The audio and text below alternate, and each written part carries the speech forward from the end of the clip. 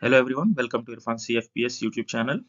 In today's session, we are going to discuss about the acceptable backup fire pumps as per NFPA 20 standards. NFPA outlines the requirements for these backup fire pumps to ensure reliable operation in the event of a primary pump failure. So let's get started. See, before we discuss about the type of backup fire pumps acceptable by NFPA 20, we will look at one small example in which you have a building and the sprinkler system is installed and connected to the electric fire pump. In case of fire in this particular building, there will be power failure. Due to the power failure, this fire pump will not work. So when it does not work, then how the fire can be controlled? We need to have some backup. So logically also it makes sense that in case of power failure, we need to have some backup fire pump. This is what NFPA 20 also states. So what are the type of backup fire pumps we can use or acceptable by NFPA 20? Number one is the diesel driven fire pumps, and number two, steam turbine fire pumps. Generally, in our projects, we go ahead with diesel driven fire pump. That's why you will see in each and every project, you will have one electric and one diesel driven fire pump as a backup. Apart from this, you will have one jockey pump which is used only to maintain the pressure inside the piping. So you can see on your right hand side, this is the diesel driven fire pump.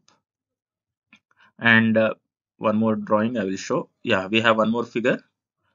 As you can see here, this is the steam turbine fire pump, but basically we don't go ahead with steam turbine fire pumps in our projects. So apart from this, we need to know couple of things before we move on to the next slide.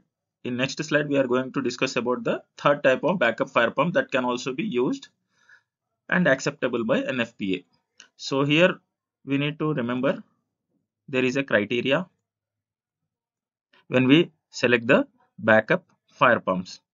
As per NFPA 20, the backup fire pumps shall be capable of starting automatically within 30 seconds of primary pump failure. This is the most important point you need to remember.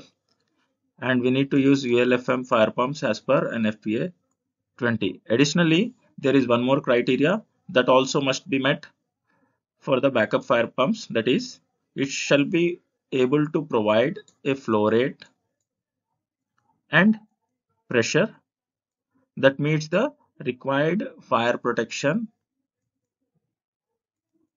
demand. So in next slide, we are going to discuss about the third type of backup fire pump.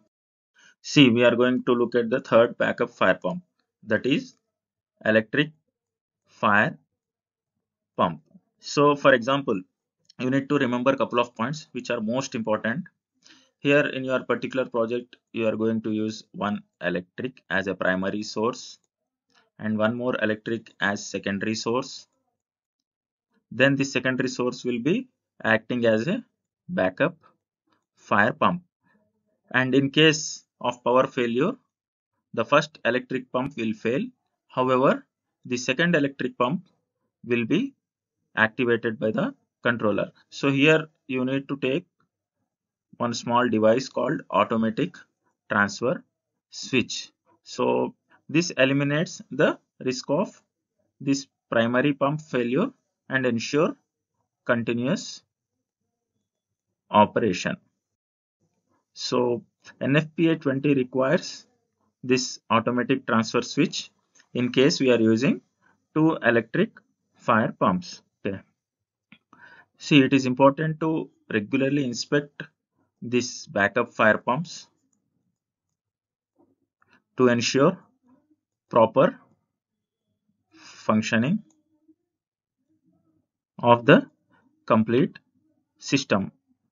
So what are you going to check for the backup fire pumps? You need to check the power supply, and you need to conduct routine testing as prescribed by NFPA 20 and keep maintenance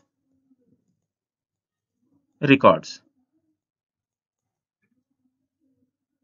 Thank you for watching this video on ensuring code compliant backup fire pumps.